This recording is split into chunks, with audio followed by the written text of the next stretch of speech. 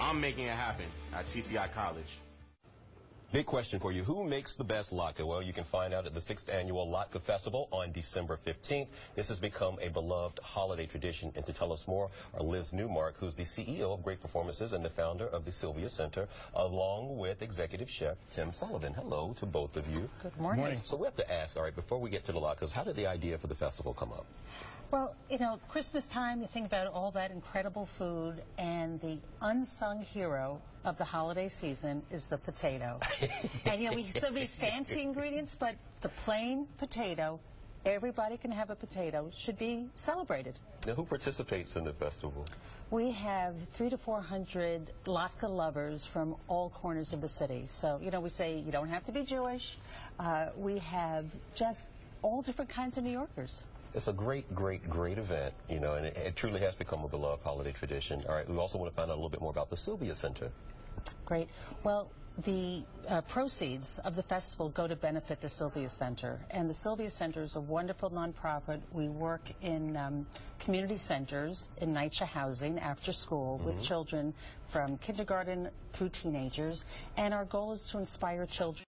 Well, so it's a culinary program. They cook. You know what? Educating children about proper and good nutrition and food habits and things like that's certainly sweeping the country, you know, but just talk about the impact. How's it being received, you know, from what you're trying to do there at the center? It's incredibly powerful because, first of all, how can you make good decisions about what to eat if you don't know how to cook?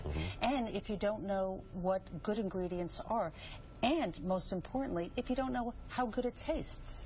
So, you know, we turn on taste buds. We inspire children, and they get all excited about things they never knew. Okay. Tim, so yes.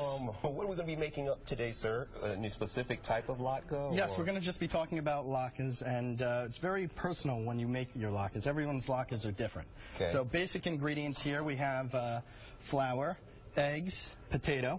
We're using a russet potato because of the moisture content, low moisture content. Okay, so potato always has to have a low moisture content. Yes, well, that's going to help it to be crispier. Okay. Okay, and there's also a high starch in a russet potato. Okay. Which is, again, going to help it to be crispier. So Liz is grating up the potato right now. Okay. We're going to add in 2 eggs, flour. I don't know if That's good. Crack an egg. Oh, crack an egg right in there. Uh-oh. All right, we got shells in there. Sorry, Marvin. now we know why they're a little crispy. So again, this is the basic ingredients, but everyone else puts flares on it. So we were talking earlier, you had one with spaghetti squash. Right. So everyone has different plays on what they're doing. And over here, we have 2 of the restaurants that we're going to be featuring at the Latke Festival, and 2 different spins on that. So right here is from Dizzy's Club Coca-Cola. Okay. Fried green tomato latke with an apple butter. Oh, wow. Okay, so what we've done is we've taken potato, thin, put a tomato inside, almost like a breading on it, right. And then fried it.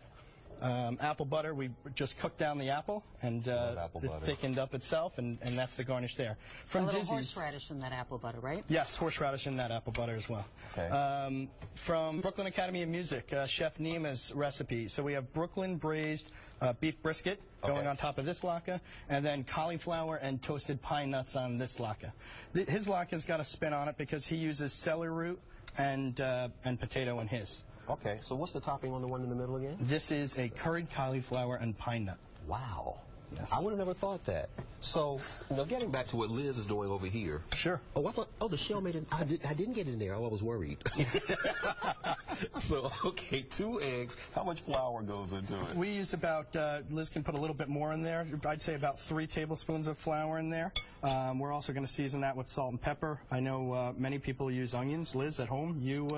Well, it's a big debate about whether...